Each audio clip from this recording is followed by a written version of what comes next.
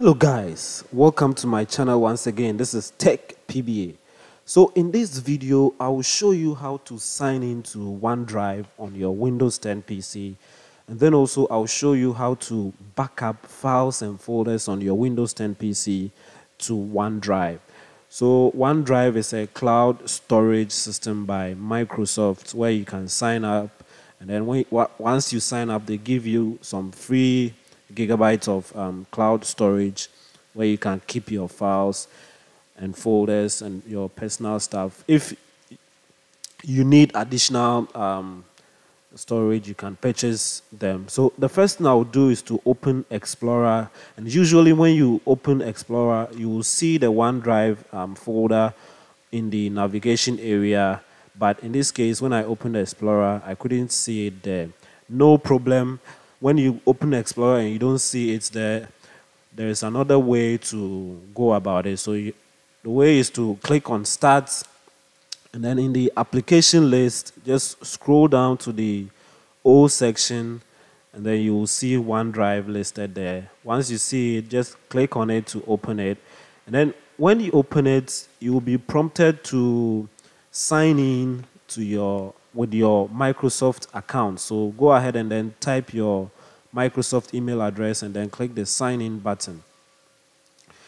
Mine, I had already signed in before I started this video, so it remembered the password.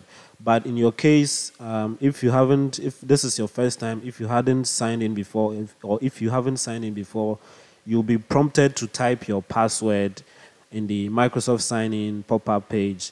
Type the password, and then you'll be signed in to the Microsoft OneDrive application.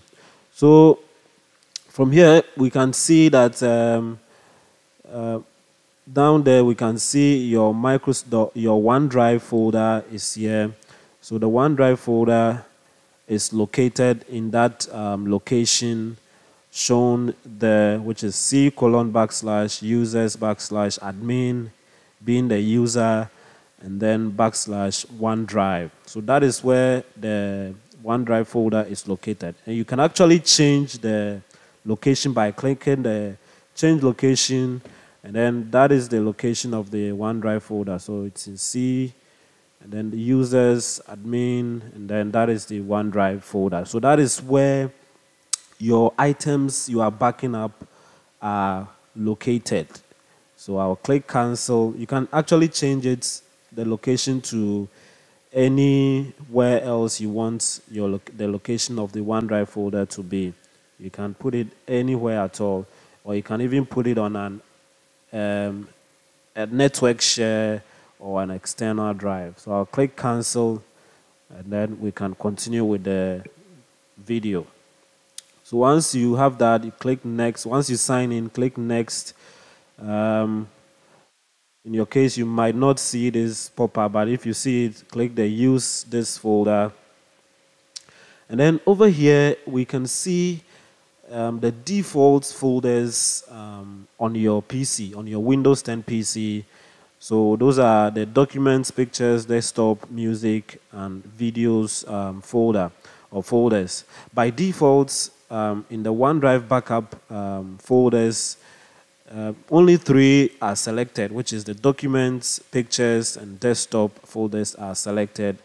So in this case, we're going to leave the music and the videos unchecked, and then at a later time in the video, I'll show you how to add those other folders to the backup. So I'll click the Start Backup. Then that should close, and then from here we can click on the next button to go forward. We'll click next again, and then next again, and then over here it's asking you to install the app on your mobile device, but I'll click the later to continue. I'll click the open my OneDrive folder, and then there we have it. So the default ones that were selected, the desktop, the documents, so those are the items on my desktop which are being backed up.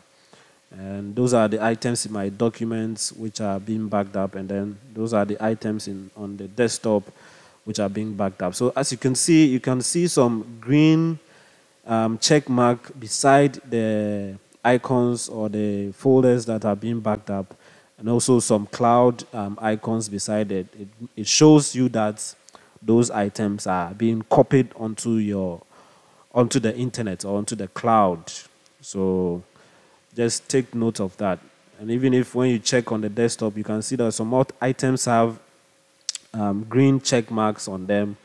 So so what if at a later time you realize that you are keeping stuff in your music folder, your videos folder, and you want to add these other folders and any other personal folders you want to add to the OneDrive folders for backup. So let me quickly also show you how to do that. So the way to go about that is to click on the arrow up in the notification area. So go ahead and then click on the arrow down in the notification area representing extra items in the notification area. You will see the OneDrive icon over there. Click on it and then view all the items in the folders that you selected to be backed up onto your OneDrive storage. Click on settings, click settings again. And then from here, you will see the settings that we saw earlier in this video. So you can click choose folders to view the folders that are already selected for backup, desktop documents, pictures. The other ones are added automatically by Microsoft once you sign up for the service, and then you can also see the location of the OneDrive folder. So I will click cancel, and to add additional folders, go ahead and then click the sync and backup option. And then under sync and backup, click the manage backup on the right to add additional folders. From here, you can add or you can select additional folders for backup, or you can also deselect some of the originally selected folders for backup. You can deselect them so that the system will stop backing those folders up. Once done with your changes, click the save changes, and then from there you can click the view progress to see the files being copied onto your OneDrive storage accounts. So scroll through them to make sure that you have everything being backed up. From here, guys, we have successfully signed into OneDrive on our Windows 10 PC, and then we've also added files and folders to the OneDrive backup.